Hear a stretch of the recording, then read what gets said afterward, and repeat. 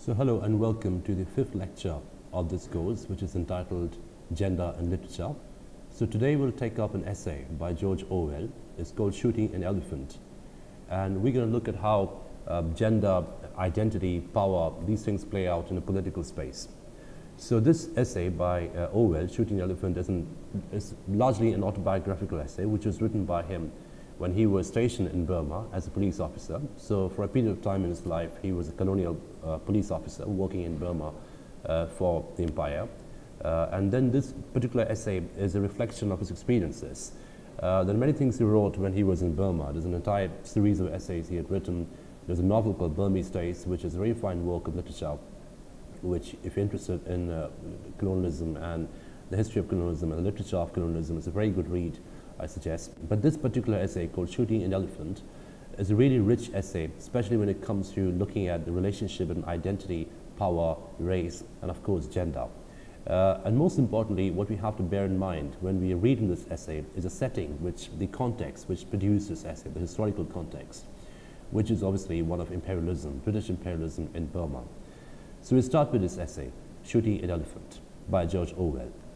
So a large part of what I'll do today in this lecture is I'll take you through this particular essay, and obviously I'm going to link it, I'm going to connect it with a very different theoretical apparatus which we had been studying for the last 2 or 3 lectures.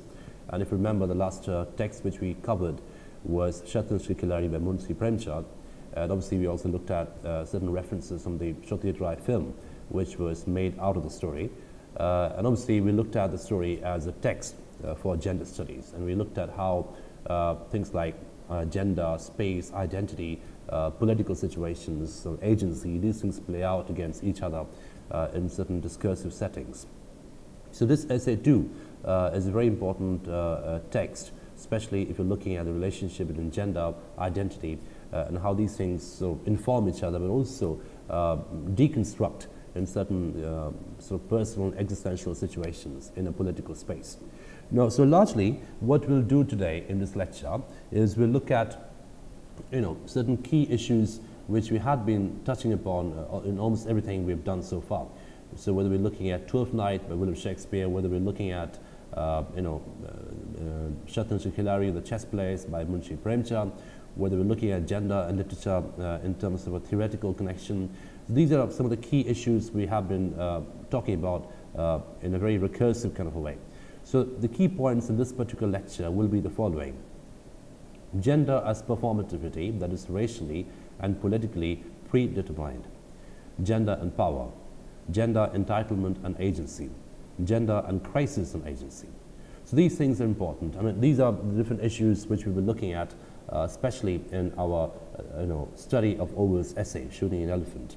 So first things first. The first point, which is on the screen at the moment, is gender as performativity, that is racially and politically predetermined. So we've been talking about performativity. We've been talking about what is performativity. It's a kind of performance which is designed to generate an effect, as we have mentioned, and we'll come back to the point. We'll have this definition played out on the screen in a moment. But obviously, we had discussed it already. Now, in this particular essay, what's important to understand is how this notion of performativity, this ontology of performativity, is racially and politically predetermined. So not only is it something which you're doing as a person, but also you are extending a particular racial identity, you're extending a particular political identity. So in a performativity is sort of very complexly connected in this particular essay, as we'll see when we read it, with the notions, the idea of race, racial identity, and political identity. And connected to all that is the question of agency, which we'll come into in a moment. The second point, gender and power. Obviously, we've been talking about the relationship between gender and power, especially when we looked at Premchand's short story, Shatrangri Khiladi. We saw how the males in the story, they have certain powers, political powers, financial powers, social powers, cultural powers, precisely because, or merely because, they happen to be biologically men, males. And we saw the tragic situation of the woman in the short story, where despite being more intelligent, more intuitive, better skilled in administrative duties, they are relegated to a domestic space. They're relegated to the interior space just because they happen to be a woman. So they don't really have any power. They don't really possess any power. So gender and power, they're very complexly related to each other. Historically, that's true. If you look at any, any history of humanity, gender and power have always been very, very complexly related. So, your gender determines your power determines a large part of what your gender identity is. The third point, as I mentioned a little while ago, is the relationship between gender, entitlement, and agency. So entitlement, as you know, is the automatic expectation of something just because you happen to be someone. So, if you're a white person in a colonial space, you have certain entitlements, certain privileges, certain expectations. And the question of expectation is very important in this particular essay, because what we have in this essay is an economy of expectations which has to be lived up to by the white man, by a particular gendered identity. So if you have a certain gendered identity, if you have a certain gendered location, there is automatically an economy of expectation that builds around you, that is generated around you. And you are supposed to live up to expectation. You are supposed to live up to the narrative of the expectations. If you fail to live up to the narrative of the expectations, then we have a crisis.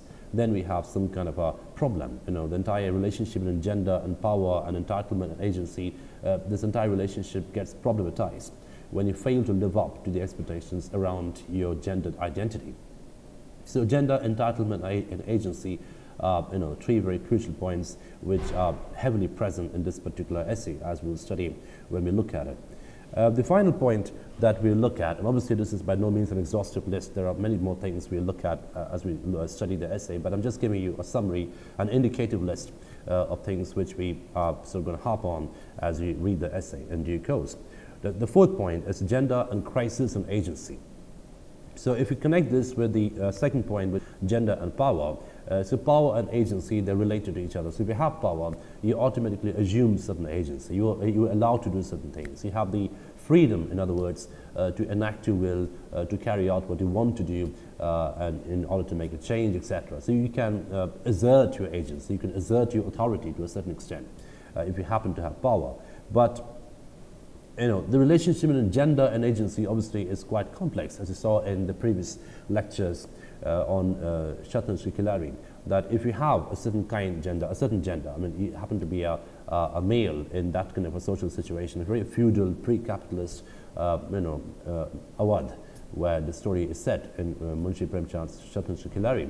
So if you have that kind of a situation, then, by just being a man and being a social person, a social man, you happen to have certain kind of agency. And just by not being that as a woman, you have the lack of agency. So you suffer a crisis on agency just because you happen to be not a man in that kind of a social setting.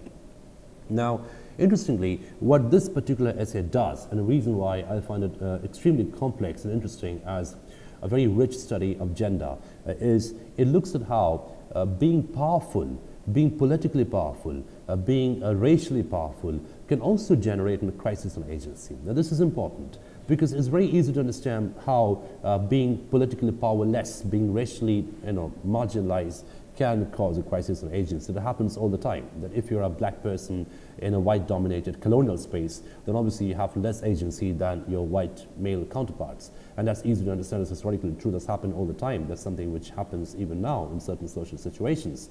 However, the point I'm making is more complex. The point here in George Orwell's essay is precisely the opposite, the ontological opposite, that, if you have a certain kind of gendered identity, if you have a certain kind of political and racial identity in colonial Burma, then you automatically assume a certain degree of agency and authority.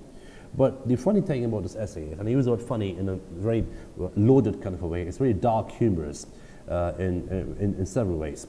The funny thing is, this particular person in this essay, which is obviously George Orwell himself, he suffers a crisis on agency precisely because he is powerful.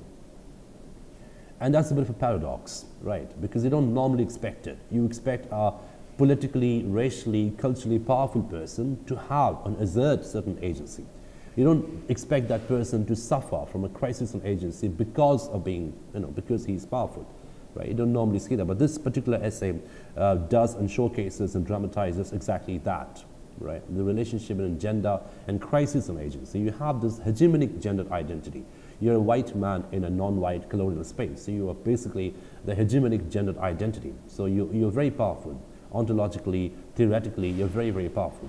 But then something happens, a certain narrative twist takes place, which basically reveals before you your powerlessness. And this particular powerlessness emerges out of your being powerful. So it's a very paradoxical situation. It's a situation which is very complex existentially. It's got a dark, humorous component to it. But at the same time, it's a revelation. You get to know that you're not really a powerful, despite assuming the authority, the signifier of power. You have the signifier of power. You have the image of power. You're a white man with a gun in a colonial space, surrounded by colonial natives, colonized natives. And despite all this, you don't really have any agency. You don't really have any particular, you can't really carry out your free will in certain situations. And that's very important. And that's something we will look at when we read this essay.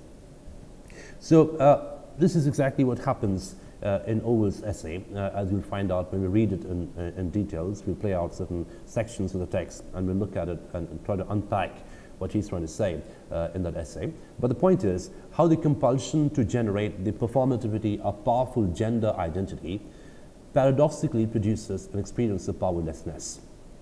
So it's a paradoxical production, as I mentioned a little while ago.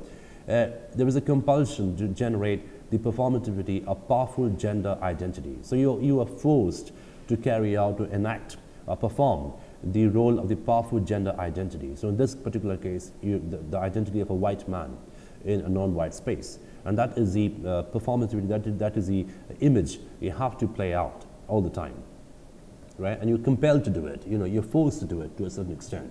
And that compulsion, the forced, the fact that you're forced to do it all the time, that paradoxically produces an experience of powerlessness. In other words, to put it more bluntly, the fact that you have to be powerful all the time, that is what makes you powerless. The knowledge that you have to appear powerful all the time, the knowledge that you have to, enact power all the time because you belong to a certain gender. And obviously, that particular gender is mediated also by race. So if you're just a Burmese man in colonial Burma, you will not be so powerful. But if you're a British white person in colonial Burma, then obviously you're very, very powerful. Politically, socially, culturally, linguistically, you're powerful in every sense of the word, right? But the fact is, there is a difference between the human you and the powerful you. And this is exactly what I meant when I discussed embodiment with you. So when I define, if you remember, when I define embodiment as a combination of neural mechanism as well as extended social mechanism, it is what you are inside, right? So what you are as a person inside, what you are as a brain, as a consciousness, as a series of emotions, as a neural self, a core self, that is one component of embodiment. But equally, the other important component of embodiment is to see how you enact that self in a social space, how you extend that self in a social space, right? So this idea of enacting, extending your neural self into certain social situations, that constitutes embodiment, right? So that particular tension between what you want to do as a human being and what you have to do as a social person, that is really interestingly dramatized in Orwell's essay, Shooting an Elephant. And we'll look at it in great details as we move on, especially through the lenses of gender studies, as we have mentioned so far. The second point is how the white man's privilege in the colonial space converts into a knowledge of nothingness through an existential experience of self-questioning and ambivalence. So the idea of ambivalence is very important over here. So he's ambivalent about something, right? And what is he ambivalent about? He's ambivalent about the fact that he's in two minds. So he sees a certain thing, he sees a certain image, he wants to do something, but he knows he is forced to do something else, right? And this entire break between what he wants to do as a person and what he's forced to do as a social self is what generates this ambivalence, right? And this ambivalence comes from the knowledge of nothingness. That he suddenly realizes that despite being a powerful male, racially powerful, politically powerful male in this colonial space, he actually is powerless. He actually becomes an image of nothingness, right? So from privilege to poverty, and this is a very quick transition which happens in Orwell's essay. So he starts off being this white man in a colonial space. So obviously he's very privileged, racially privileged, politically privileged. But certain things happen, certain events take place in the course of the essay as it is described. and that convinces him, it really awakens him to the knowledge of his own nothingness. And that's something we'll look at as we look at the essay in some details. So before we start with the essay, the points, just to reiterate what I've said so far, this is a very political essay, and that's something we need to be careful about. This is written by a colonial officer working in colonial Burma. So he is a colonial white British officer working in a non-white colonial Burma, and obviously he's talking about his experiences as a colonial officer. Now obviously, as I mentioned, at a superficial level, if you look at it superficially from the outside, he obviously assumes a position of authority, a position of a great agency. He is the image of power, the image of authority, so to say. So he enjoys a certain series of privileges, and that sort of comes to him automatically by default because he happens to be a white man with authority, with military authority, with police authority, etc. So superficially speaking, he is in a pretty good condition, right, politically, racially, and every sense of the word. But what makes the essay complex, what makes the entire situation complex, is the sudden awakening of his knowledge of nothingness. That he realizes that all this entire materiality of power around him, that includes race, that includes language, that includes political power, etc. That entire materiality around him is basically a mutable construct. And I've used the word construct before, especially when talking about performativity. So gender is a construct. Identity is a construct. It's something you construct through performances, through strategic performances. Hence, we use the word performativity, right? So it's a performative construct. It's something which is performatively produced, and hence it's a construct. And anything which is a construct can be deconstructed and reconstructed. In other words, what we're moving into very quickly now is the textuality of power, the textuality of gendered identity, especially in relation to power. So I mentioned this before, by the use, when I'm using the word textuality, or when I'm using the word text in general, I'm looking at a mutable construct, something which can be constructed and analyzed, and equally something which can be deconstructed and reconstructed, right? So we're looking at the textuality of power, we're looking at the textuality of gender, we're looking at the textuality of gendered hegemonic identity in certain political situations. And that's the really interesting thing which we'll look at when we read Orwell in this particular essay called Shooting an Elephant. And obviously, the big question which comes up in the course of the essay, is the pull between two different orders of will.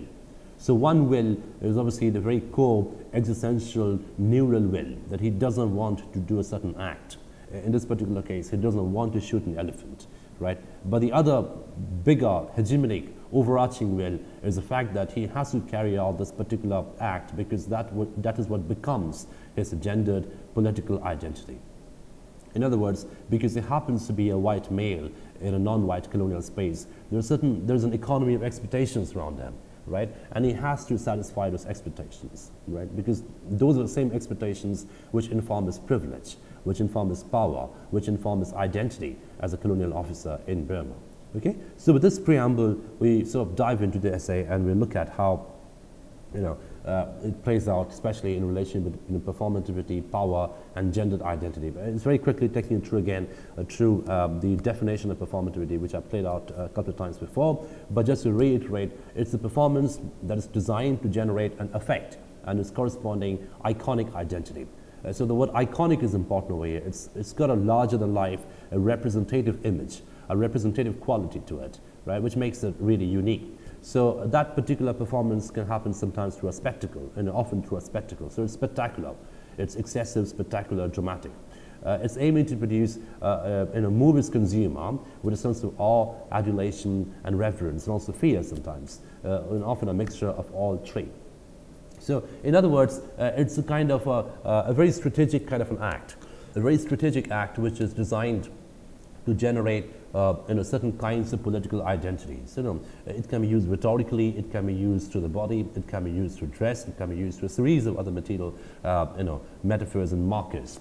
And when in this particular case, we are looking at race, language, power, and all these things sort of coalescing together in order to produce what we have as an iconic identity, and that's obviously done through performativity. Okay, so this is something we talked about before, and So in a nutshell, Orwell's essay shows how the anxiety to be constantly performative, and that's an important phrase, constantly performative. So it's a bit of an endless performance. You have to perform all the time as a person, right? So as a colonial officer, as a colonial officer in Burma, you have to be performative all the time. You have to have certain kind of expectation around you. You have a certain kind of privileges around you. In order to fulfill those privileges, you have to perform all the time certain kinds of acts. Now, the point is, you may not like to perform those acts all the time. You may not like to carry on those acts all the time. But that's beside the point. That's something which gets increasingly redundant. Your unwillingness to be performative becomes redundant. That becomes a new option. You know, it isn't an option anymore, right? And that is where the crisis of agency comes in. So this idea, this desire, this anxiety to be constantly performative, it often comes at the cost of human agency. And so the relationship between agency and power over here becomes very, very complex. It becomes really almost inverted. They are almost inversely proportional to each other. The more powerful you are, the less agency you have at a certain level, okay? So thus, this particular essay dramatizes the division between two different orders of embodiment, the artificially performative one and the natural organic one. So, you know, we talked about embodiment as a bit of an interface between these two different kinds of orders. One is obviously the natural, organic, corporeal, neural order of embodiment, what we do through our brain, through our body, through our nerves, etc. And the other is more complex, how we extend it into a social space, how we enact it, extend it, embody it in social situations. And that's a bit of a prosthetic embodiment, if you will. So it's artificial, it's performative, and you know, the point is, how do these two orders of embodiment become dialogic with each other?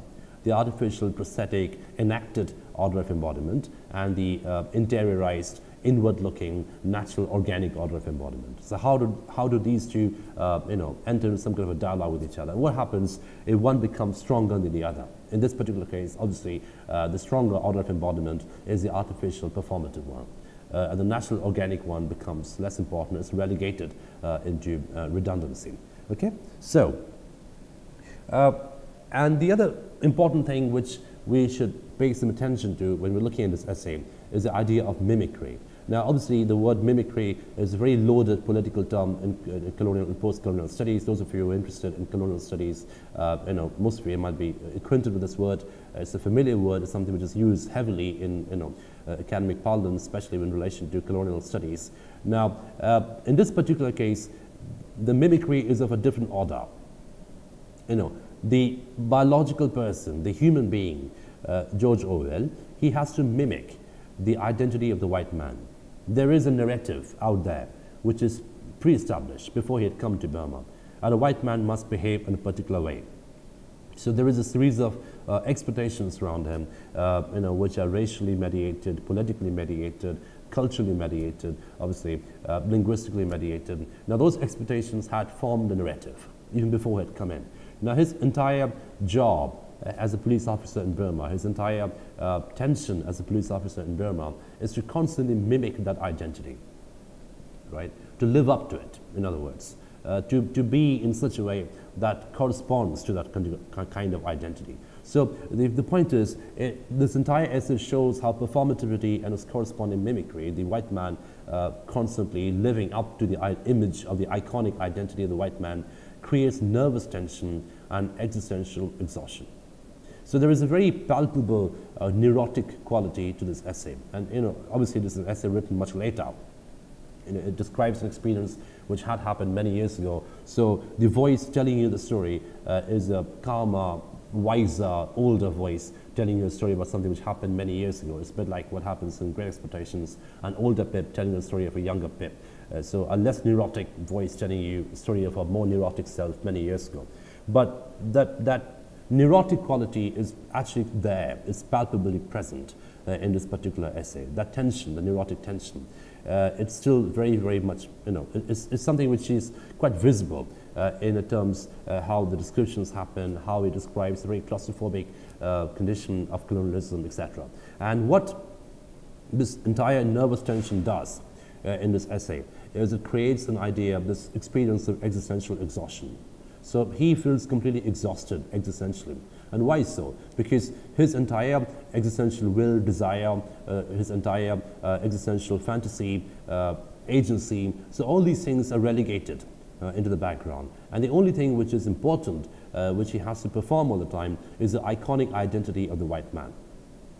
So that is the most important thing, right? The iconic identity of the white man, and everything else can be secondary, tertiary, and then marginalized, and something which can be relegated, right? But the entire discourse, the entire endeavor, the endless endeavor to constantly live up and produce and reproduce ad infinitum the image of the white man in a non-white colonial space, that is what exhausts him existentially. That is what causes the existential exhaustion, right? And obviously that makes him neurotic, that makes him guilty, that makes him disillusioned about the entire idea of power, and obviously that makes him cynical. So this is a very cynical kind of an essay about a very bitter old person who had looked through colonialism and seen what colonialism really is, and now he's giving you in a much wiser, calmer version of a very neurotic experience which happened to him when he was a younger police officer working in Burma.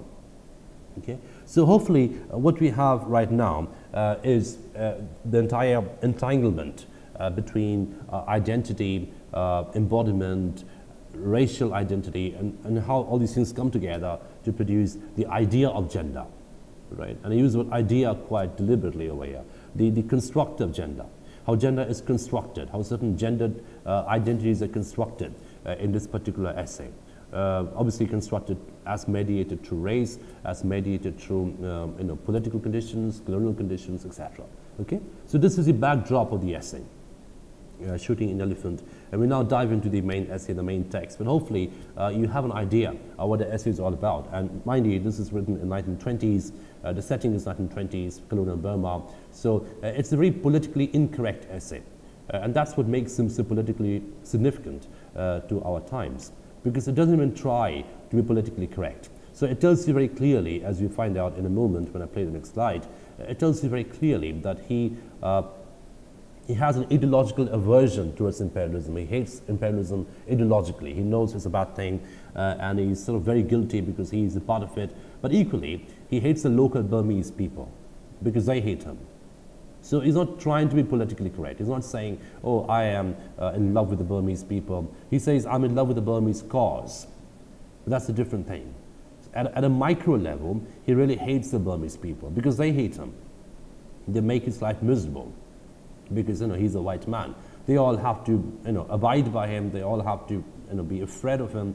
They all have to carry out his orders. But obviously internally they all hate him, as they should, right? So he becomes less a human being and more an image, and that is what makes the essay quite complex, right? So his entire gendered location in this particular essay is a very complex political location, and that becomes a complete package. It's so artificial that it becomes something outside of himself, right? So his gendered identity as a white colonial man is so external to his internal, to his organic identity as a human being. The two are so separable that it almost becomes comic at a certain level. It almost becomes, as if he has some kind of a split personality. He wants to do something as a human being, but as a white colonial man, as a white colonizer, he has to do something else. And who's going to win? There's a bit of a tussle, a tension going on between these two orders of embodiment, and the point is who wins in the end. And we see quite clearly it's the organic human order which loses. That becomes less important than the political extended order of embodiment. Okay? So this is basically the long and short of the essay in its theoretical premise, and now we move on to what happens in Shooting an Elephant. So why is it an important essay in gender studies? Especially in relation to expectation, entitlement, agency, identity, performativity, mimicry. So all these very loaded terms which we've used so far. How do these terms come together to describe a very human experience in a colonial space? And that's what constitutes Shooting an Elephant by George Orwell. Right. So we now move on into the essay, actually. We sort of dive in. And this is this is the opening of the essay, with which he describes his condition and how we sort of stuck between two different orders of hatred. So he hates the empire because he knows it's an evil thing, but that's more of an ideological hatred, a discursive hatred, which happens at the level of ideas. And the other hatred is more micro, more visceral, more immediate, where he says, I hate the Burmese people because they all hate me, right? And it's a bit of a very, there's a lot of hatred around him, and he finds it difficult to live as a normal human being, and that's what makes him neurotic increasingly. So, as you say very clearly, in Momen in Lower Burma, I was hated by a large numbers of people.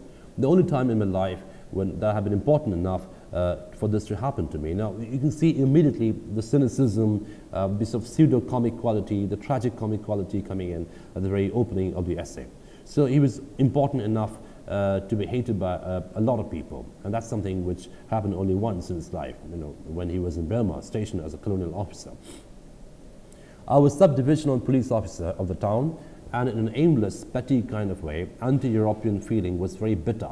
So, you don't need to be a rocket scientist to understand that there will be lots of anti-European sentiments because the Europeans were there as colonizers. They were the people exploiting the Burmese people, exploiting them financially, culturally, militarily, and so, there was no great reason why the Burmese would like them, let alone accept them as their own. So there's a lot of anti-European sentiment which he found himself in the middle of as a subdivisional police officer in town. No one had the guts to raise a riot, but if a European woman went through the bazaars alone, somebody would probably split beetle juice over her dress. This is important. So the European woman becomes a bit of an easy target because she is someone who is not as powerful as the European man, because she doesn't have the political power except what is conferred to her by the male protector. If you read Orwell's Burmese Days, you'll find that kind of a relationship is very conspicuous, it's very visible, where you have a woman called Elizabeth who comes in from England and she becomes someone who is sought after by all the colonial officers, and the male officers, they all go after her. But the point is, she herself does not seem to have a lot of agency, except what is given to her by the other white men around her. So the location of the European woman in a colonial space is quite complex, because at some level, she obviously at a superficial level is European, so racially she's superior to everyone else around her, etc. But she also happens to be a woman, and we're talking about times where women didn't have anything in terms of political agency, in terms of financial agency. So they were still very, very heavily dependent on their males around them. So the European woman walking through the bazaar becomes an easy target for the Burmese people, who would do what? Spit beetle juice all over a dress. As a police officer, I was an obvious target and was baited whenever it seemed safe to do so. So as a police officer, he was more of an image of authority, so he was feared as well as hated equally, in equal measures. And that's something which is important, that because he's an image of authority, there will be lots of aversion towards him. People would hate him because he is someone who represents, that icon of exploitation, authority, power, domination, etc. But equally, he's someone who'd be hated for precisely the same reasons, right? People would never like him because he happens to be a police officer. So when a nimble Burman tripped me up in a football field and the referee, another Burman, looked the other way, the crowd yelled with hideous laughter. So suppose he's talking about a sports game, a sports event where he's playing football with other Burmese people. Now, a nimble Burman, someone in the field, might trip him, foul him in a game of football, and the referee, who's another Burman, would look the other way, would not give a penalty, would not show a card, etc. And what that would do is that would generate a great laughter among the Burmese spectators, to see the white man down on the ground, tripped by the Burmese people, etc.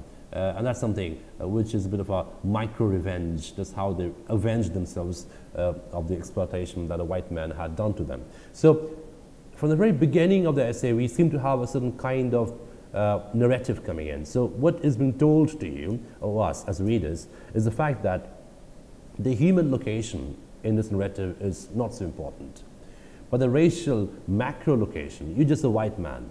And because you're a white man, you are expected to be certain things. Because you're a white man, you are expected to behave in a particular way. Because you're a white man, you're expected to receive certain kinds of emotional, responses. So people will hate you, people will be afraid of you, despite the fact that you might be a different kind of a white man. Okay? So the white man, basically, the image of the white man, the icon of the white man, it basically consumes the human being who happens to be the white person. in that setting. So George Orwell, the man, becomes increasingly less important compared to George Orwell, the police officer. So this is a very good example of how gender performativity basically consumes biological, organic identity and their associated agency. Okay? So the crowd would laugh whenever he would be tripped on the football field by another Burmese person, and the referee, another Burman, would look the other way, and the play would continue while you just get up, full of mud.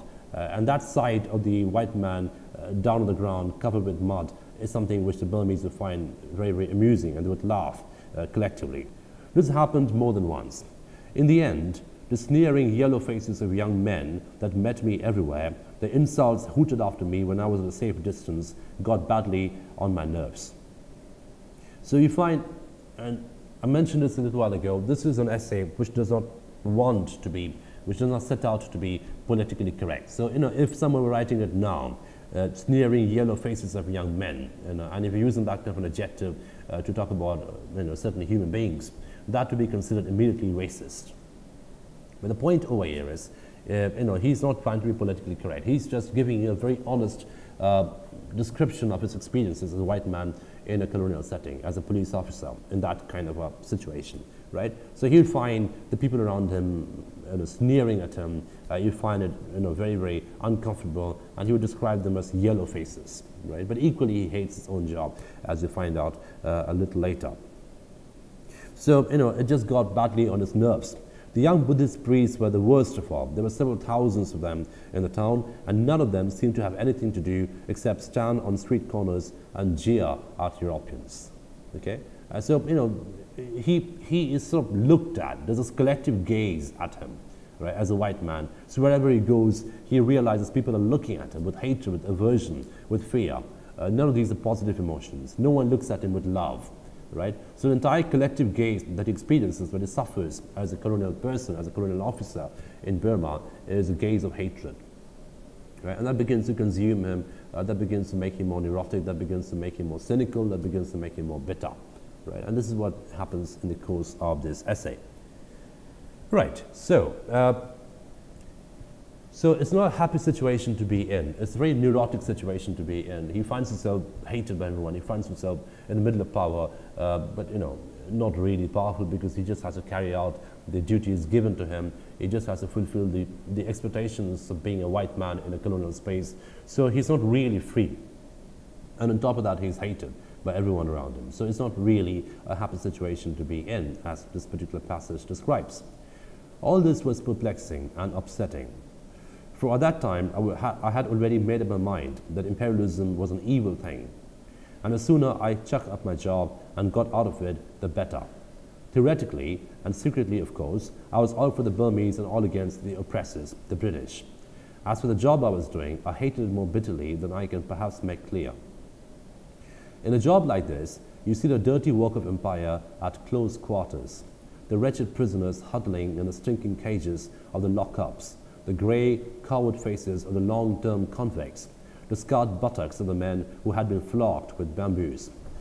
All this oppressed me with an intolerable sense of guilt, but I could get nothing into perspective. So it's a very depressing kind of a description, as you can see from the very beginning. So he can see imperialism as a very bad thing.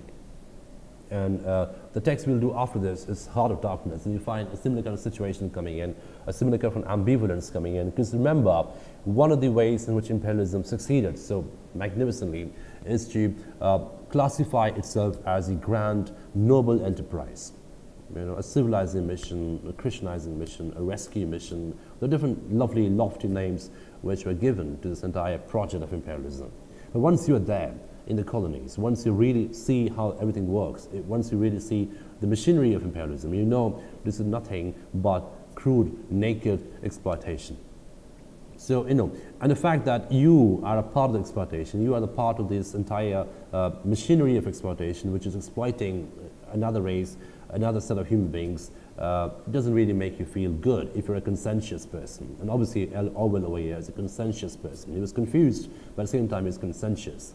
So he knows, he realizes that he is a white male in a non-white space. He also happens to be a police officer, and all that together makes him really, really, hatred makes him really cynical about what he's doing, etc. So secretly, he's saying, theoretically, ideologically, secretly, he was all for the Burmese. So he really was for the Burmese cause of liberation, right? Because he saw that what's happened to the Burmese is a wrong thing, is a morally wrong thing, okay? And, you know, he was against the oppressors, the English, the British. But the paradox is he works for the British, right? So he's someone who is a servant to the British Army, the British Empire. But at the same time, ideologically, he hates imperialism. So it's a bit of a catch-22 situation, as you can see.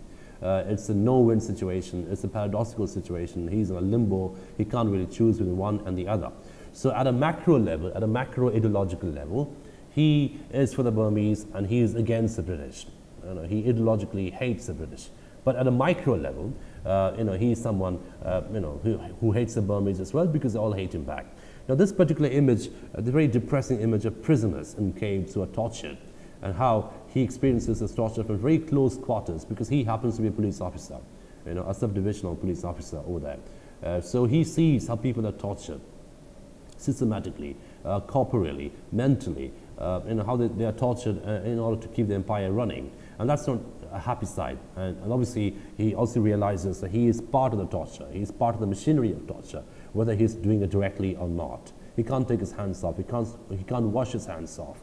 So he's guilty, he's cynical, he's bitter, okay? And as you can see, the words that come over here are very depressing words.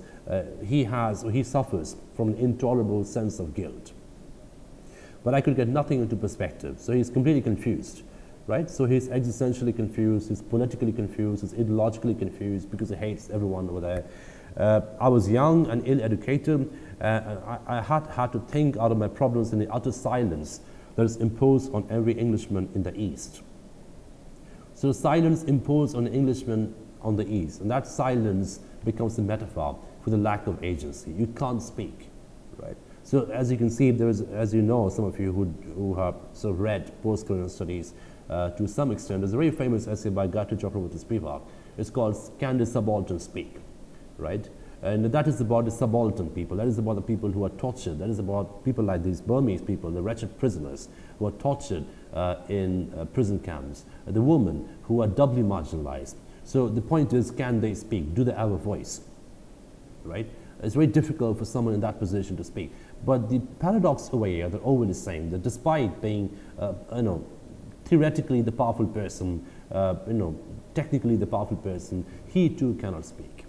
Right? He cannot speak out against the evil of the empire. He can't speak out against the evil of imperialism. He can't say, stop this, don't torture these people, and let's just go back. He can't say it. He has to carry on the work silently, despite knowing fully well. He's completely aware of the fact that what's happening is morally and politically and at a human level, it's an evil thing. But he can't do anything to change it. He can't do anything to intervene. There's no human intervention possible in this kind of a situation. Okay? So the utter silence that is imposed on every Englishman in the East, okay, that is something which is imposed on him. It's something which is given to him, and he can't break it. He can't confront it. He can't challenge it. I did not even know that the British Empire is dying. Still less did I know that it is a great deal better than the younger empires that are going to supplant it. So he did not know, because he is right in the middle of it. He did not know that the empire is actually dying gradually. So as I mentioned, it's the 1920s and early 30s, and so the empire would die in another 10, 15 years. With the Second World War, India would become liberated, and Britain would just cease to become an imperial power. But you know, because he's in the middle of it, he's right in the heart of it, he doesn't realize, he doesn't have the big picture. Okay, so he doesn't know that empire is dying gradually, a natural death. All I knew was that I was stuck between my hatred of the empire I served and my rage against the evil-spirited little beasts who tried to make my job impossible. So again, I mean, observe the political incorrectness of this kind of description. He's talking about the Burmese people over here, describing them as little beasts, evil-spirited little beasts, and that's completely racist by modern standards. But obviously, he's not writing in modern standards, so we have to understand the context in which he's writing. So he's someone who's giving you a very honest picture of his existential experience. That this is exactly how I'm suffering. I hate the empire. I think it's an evil thing. It's an ideologically immoral thing. But at the same time, I hate this evil beasts around me who hate me because I happen to be a white man. Okay? With one part of my mind, I thought of the British Raj as an unbreakable tyranny. as something clamped down, in secula secularum, in ad infinitum, forever, upon the will of prostrate peoples. With another part, I thought that the greatest joy in the world would be to drive a bayonet into a Buddhist priest's guts. Feelings like these are the normal byproducts of imperialism. Ask any Anglo-Indian official if you catch him off duty. So this is a classic example of ambivalence. On one hand, he wants to, get rid of the empire. He thinks of the empire as a tyranny, something which is happening forever, something which is chaining, innocent people, weaker people, as an immoral, evil thing. But another part of him really wants to take a bayonet and kill all the Buddhist people around him because they hate him, right? So it's a complete dichotomy of, emotions. It's a complete break in emotions, So he's cognitively confused. There's a bit of a rupture. You can always say it's a split personality. And he says, in the end, feelings like these, or ambivalence like these, on the other hand, are the normal byproducts of imperialism. Okay? It's something which happens normally out of imperialism. This is what imperialism does to you, right? It makes you, on the one hand, hate it ideologically. So you hate imperialism ideologically. It's a horrible thing. It's a terrible thing ideologically. You know it because you're in the middle of it. But equally, it makes you cynical and bitter and you're forced to develop this visceral hatred against the people around you, the colonized people around you, because they collectively hate you. So like I said, it's a catch-22 situation, completely, a classic catch-22 situation. You can't escape it. It's completely inescapable, right? And that's what he means when he says that, feelings like these are normal byproducts of imperialism. So this neurosis is normal, right? And that's something which this essay entirely tells you in the end. This is a natural, normal kind of experience, being neurotic to this extent, to this degree, okay? So ask any Anglo-Indian official if you catch him off duty. So if you just catch him off duty, if you're drinking with a person, and alcohol becomes a very important metaphor, especially in Burmese Days, the novel that I mentioned, which has a very similar kind of a setting, but obviously it's fictional. Though it does draw on Orwell's personal experiences, but it's not as personal or as autobiographical as this particular essay. Burmese Days, you have Burmese Days, it's a very interesting novel where people perform certain kinds of identities in the morning when they go to the offices, when they talk to the colonized people, when they interact among themselves. They are something. They are civilized, white people, skilled, civilized, efficient people. But when they get drunk in the evening, when they indulge in alcoholism and they become alcoholics in the end, all of them become alcoholics in the end, that is where they get quote-unquote off duty. And that is where you get to know the truth about the experience of being powerful. And that is why they tell you that being powerful actually is an experience in powerlessness. Because if you have to be powerful all the time, if you don't have an option not to be powerful, that is what makes you powerless. So here, gender becomes, hegemonic gender becomes, ironically, also a metaphor for imprisonment. So we saw in the previous couple of lectures when we read Shatranjit Khilari and the chess players, how the women were imprisoned because of their gender identity, because they don't have any financial agency, any cultural agency, any political agency, despite their talents. I mean, they would have made much better rulers, administrators, courtiers, military people, if they had the choice, the chance, the opportunity. But they did not have that opportunity. Historically, that was denied to them at that given point of time. So, and that's what's tragic. That's what's deeply tragic and depressing about the condition, right? But over here, we seem to have a more complex thing. We have a person, a white man, who supposedly enjoys all the power, who has all the power. He is politically powerful, racially powerful, privileged in every sense of the word. But ironically, this privilege makes him powerless. Okay? So he says that if you catch any Anglo-Indian official off duty, when he's not being performative, in other words, when he's non-performative, then ask him about the experience of imperialism, and this is exactly what the person will tell you. That there's a split. There's a split in your emotions. There's a division in your emotions. On one hand, you hate imperialism. On the other hand, you hate the Burmese people around you, because one is ideological hatred, the other is visceral hatred. Okay, and you're sort of caught between two different kinds of hatred. So it's not a very happy state to be in other words, right?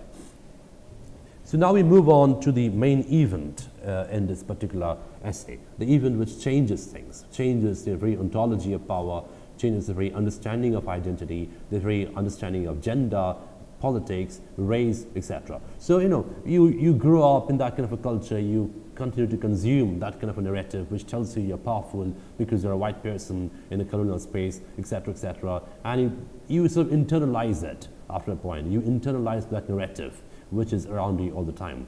But there are certain events which happen, and I use the word event quite philosophically. So these are events which change the course of a narrative. These are events which are ontologically designed in such a way that it change the course of a narrative. They change the way you look at things. So, post the event, your perspective will change. Your knowledge of life will change. Your look of life will change. So pre-event and post-event. So something happens during that event. There's some kind of an ontological change. There's some kind of a change which happens at a level of knowledge. So it's also an epistemological change. Right? So your understanding changes, right? Your understanding, your knowledge changes through a certain series of events. So this particular event which happens in this essay, and obviously theorizing and philosophizing the notion of event, but it's important that we do it, especially because it's so profound in this particular essay. And this particular event changes this entire idea of gender, gendered identity and power, especially as a white colonial officer in a colonized space in Burma. So what is that event that he's talking about? So one day, something happened which in a roundabout way was enlightening. And he used the word enlightening, just reread the word enlightening. And obviously the word enlightening means it reveals a certain kind of knowledge. But ironically, it's a knowledge of nothingness. It's not the knowledge which elevates them. It's the knowledge which sinks them down, as we'll see in the course of this essay.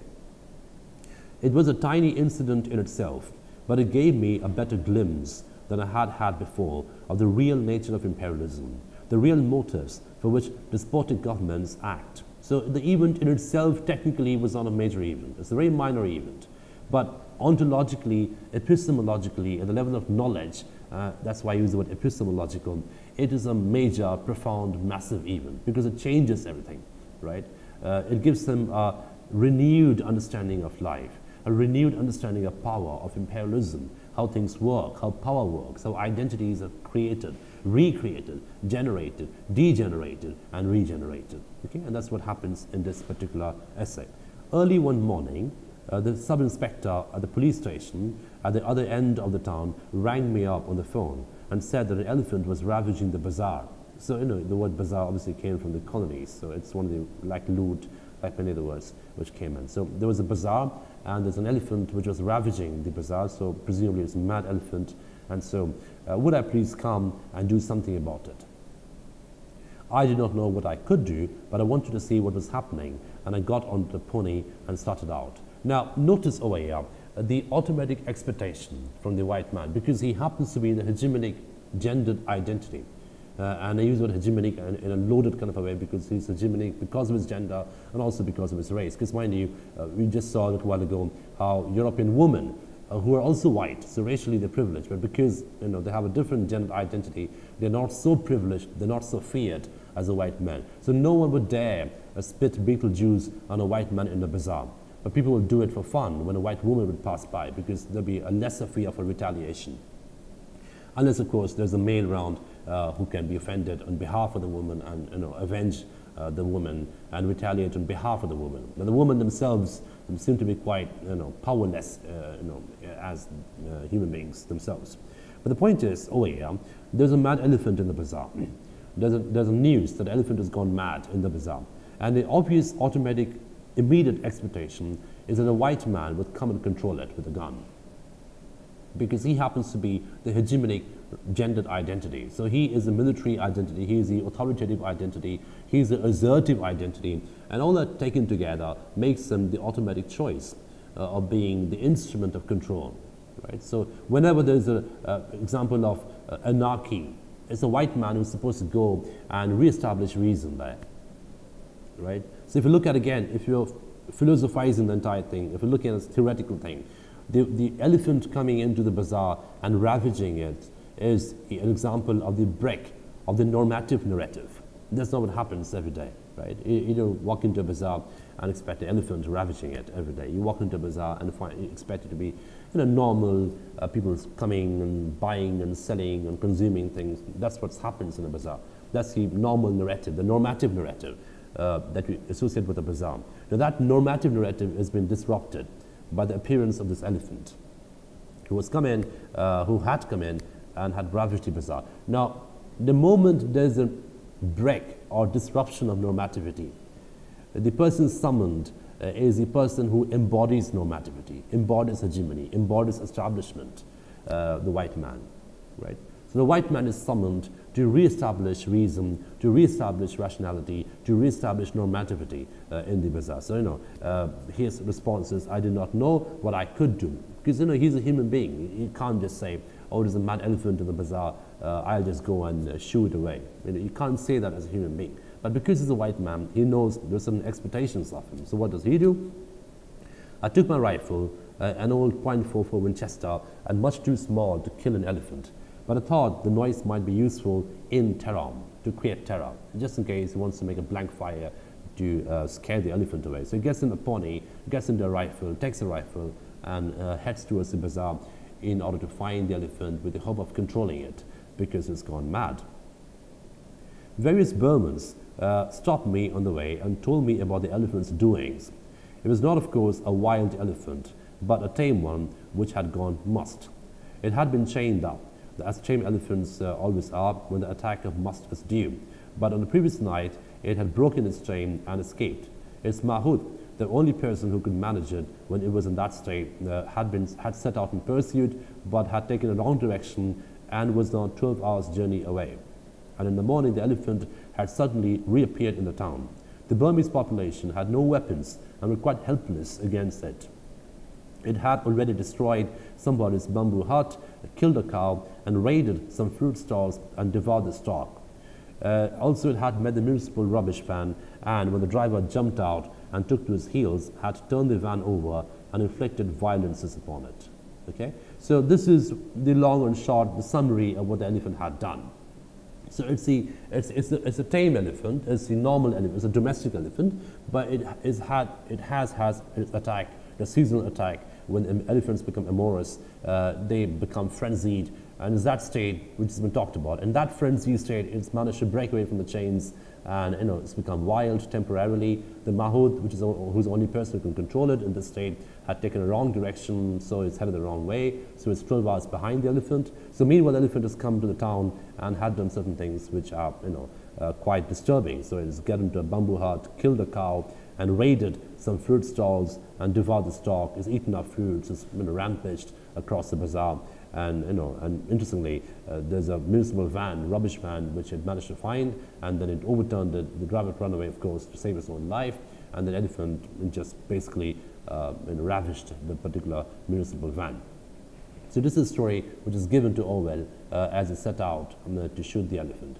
Now, what we'll see subsequently in this particular essay is how certain events play out, how certain events emerge out of this particular report, and how those events, they existentially problematize the entire location of power, right?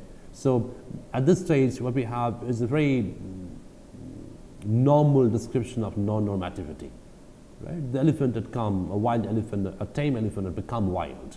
So that itself is an example of non-normativity. It's a break of normativity, right? And because it's gone wild temporarily, what it had done is it had come into town, did some damages, eaten up some fruit stalls, overturned some stalls in the bazaar, and then in the middle of the city, middle of the town, it had found this rubbish van which it had overturned, and then it's sort of basically having a good time, ravaging it.